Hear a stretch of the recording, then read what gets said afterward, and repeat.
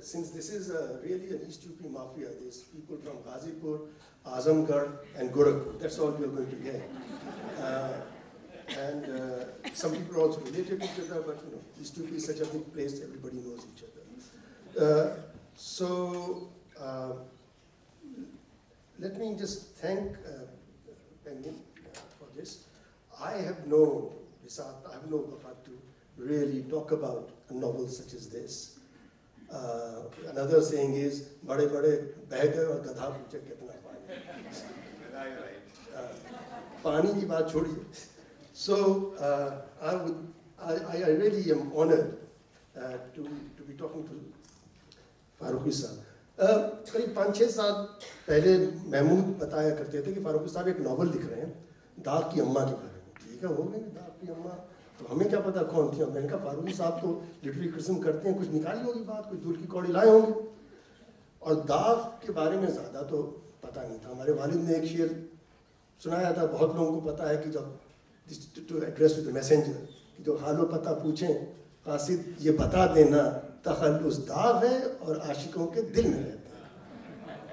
तो यही मुझे पता था। And then there is very famous बेगम अख्तर गज़ल जो कि एंड होती है कि ज़ीस्त मतलब जिंदगी, ज़ीस्त से तंग हो ऐ दाग तो जीते क्यों हो, ज़ीस्त से तंग हो ऐ दाग तो जीते क्यों हो, जान प्यारी भी नहीं जान से जाते भी नहीं, उज़्र आने में भी है पास बुलाते भी नहीं, और बाइसे तरके मुलाकात बताते भी नहीं। So you know, we just thought that this is going to be, you know, just a novel about दाग and उनकी अम्मा के बारे में. And then I started reading the Hindi version, and I realized that, you know, what a wonder had been brought, because we knew, and I also knew, that दाग बहुत सांवले थे.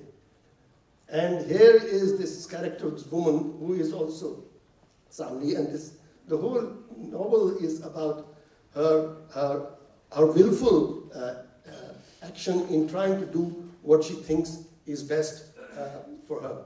So, Farooqui Saab, what made you choose Dag's mother as an entry point for, you know, sketching the life of, you know, 18th century, early 19th century Delhi?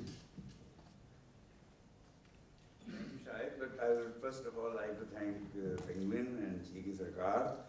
And this evening, Chiki has completely overwhelmed me by comparing me or the novel to the 19th century European novel.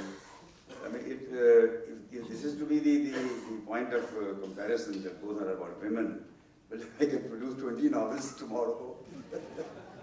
But really, it's really extremely loving of you, Chiki, to use these words for me and be so good to me all through these 6 years, beginning with Ravi Singh, who was the first publisher, and then taken over by Chiki, practically at lock, stock and barrel. She said she wanted Hindi, she wanted English, she wanted everything. And but for the support of Chiki and editors, particularly Supriya and her team, this would not have been a completed project at all. Because they didn't badger me, they didn't harass me, but they kept on encouraging me. Like my friends did about for the Urdu novel, that they never pressed me to do anything particularly. Abhi kyun nahi karte ho, jaldi kar do. But they kept on asking, kab hoga? So shayad your question is a pertinent question, and it has occurred to many people in many different ways. But there is the basic question is, of course, how and why choose this woman? Well, the main and the obvious reason is that my interest in the 18th, 19th century literature, the culture of Delhi, the literary culture of Urdu, it already made me write stories about this. I mean, beginning with Ghalib Afsana that I wrote in 1999 about Ghalib and conveniently marrying Eastern UP, as you would be happy, of course, to know, because it will now be coming out in English shortly. So, I mean, I wanted to actually sort of pour my heart out about the protesting against the neglect and against the complete ignorant attitude that people have been adopting about Urdu literary culture, about the literary culture in Delhi, in India as a whole. So those stories caught my imagination of my readers, both in Pakistan